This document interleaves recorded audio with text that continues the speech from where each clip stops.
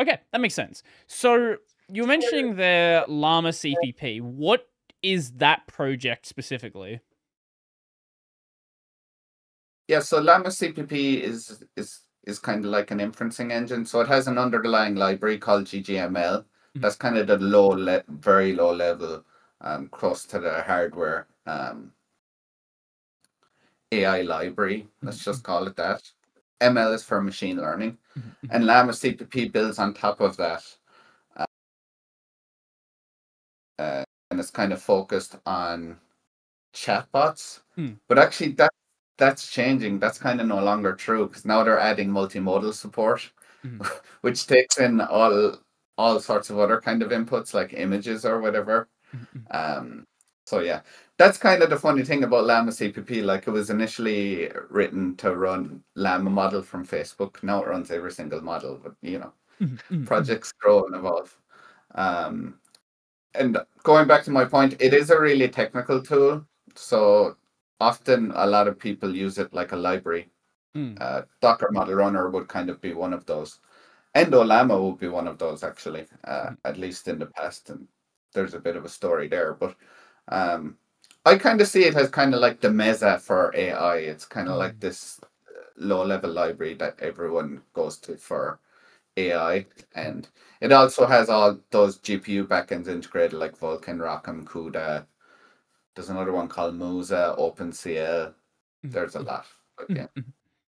So that's sort of the low level library that everyone builds on, and then sort of you bring in the tools that build on top of that will pick and choose which functionality they want to provide within their tool. But I guess kind of in a similar way in the video editing space to something like an FFmpeg, where all like pretty much every Linux video editor, every Linux video player, for example, is basically just a wrapper around FFmpeg at its core for the most part. Yeah, no, that's pretty accurate. Mhm, mhm. Now, obviously, I'm sure there's things that are added onto that, and that's definitely important to talk about here. So, what one of the things that you did want to talk about is when Docker Model Runner first came out, there was the state it was in at the time, and I guess a lot of those opinions have kind of held on about what it's like and what is currently present within the project. So I don't know where you want to take this and what you want to focus on first, but I guess we can get into that. Yeah, no, this is one of the reasons I wanted to speak with you. Mhm, We're kind of doing sort of, let's call it a relaunch of Docker Model Runner at the mhm, moment because when Docker Model Runner was first released, they were kind of racing to get something out because they had all the ideas and they kind of just strung it together with paper clips and whatnot just to right. just to get it out there. So when they initially released it, it was beta. It was only available on Docker Desktop, which is a proprietary tool. Mhm, Um, well, it's kind of half half. It's about 80% open source code and 20% proprietary. But anyway, mhm, mhm, it was beta and it was very limited in hardware support. It mhm, only worked on like Apple devices and in NVIDIA hardware. It didn't have things like Vulkan to support every GPU in the world, basically, mhm, and all sorts of things like this. So that was a couple of months ago. mhm, Actually, it became fully open source only like a month after that, but I don't, I think we could have communicated that better. mhm, But now we're kind of trying to reboot and relaunch the community. So we went GA like a few weeks ago. mhm, We've been cleaning up the GitHub repo to make it more contributor friendly. We upstreamed all the patches to Llama CPP.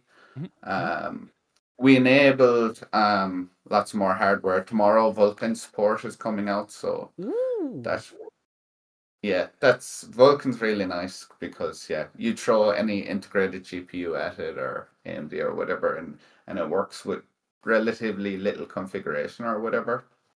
So I suppose we're trying to relaunch with a more open centric attitude and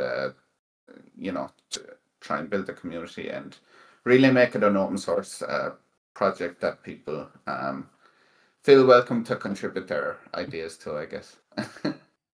So Was it just you said it was sort of just like held together with paper clips initially? It was just they wanted to get something out as quickly as possible. Was it? What was the sort of environment like at the time, and why was there this effort to rush it out as quickly as possible?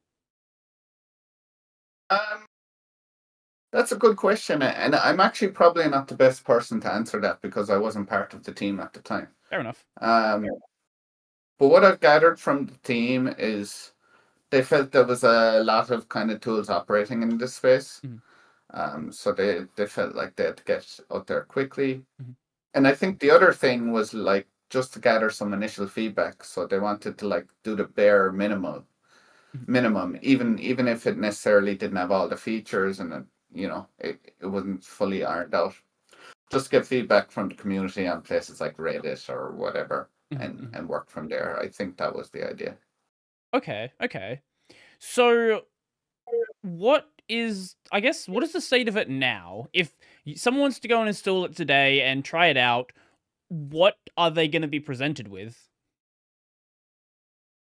So yeah, there's two ways of installing it. You can install Docker Desktop, Mhm, which, as I said earlier, that's kind of a product, a proprietary tool, but it's free for personal use. So that's one way.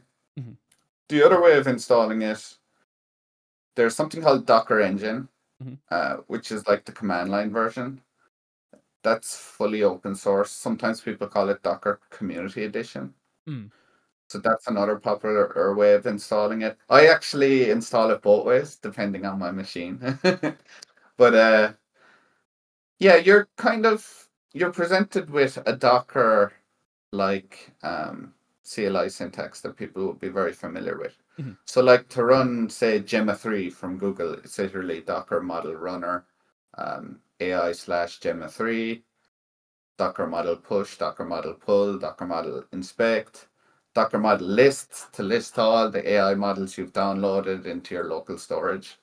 So it's that kind of concept. Yeah. mhm.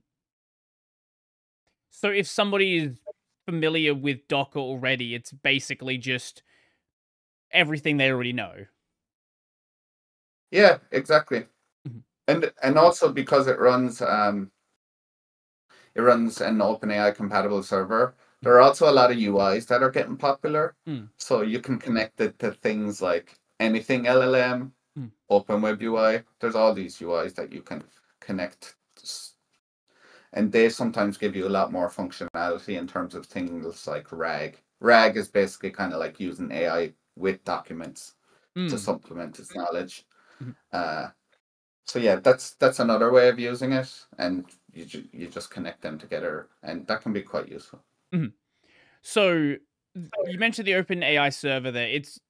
I guess that's just the standard because they kind of, they're like the big name early on. They kind of got to set the standard because they were the standard at the time. And there's a lot of tools that were built then sort of targeting what they were doing. So you kind of have to work around the standard that's effectively developed there. Yeah, yeah. This goes back to the yeah. You're exactly right. This goes back to the point of we were talking about the standard for the file format for models. Mhm, Yeah, ChatGPT got popular, and people are like, I guess that's the standard now, and that's the way things are kind of going in AI. It's moving so fast, and something just gets popular, and people are like, let's just go with that. mhm, mhm. Um,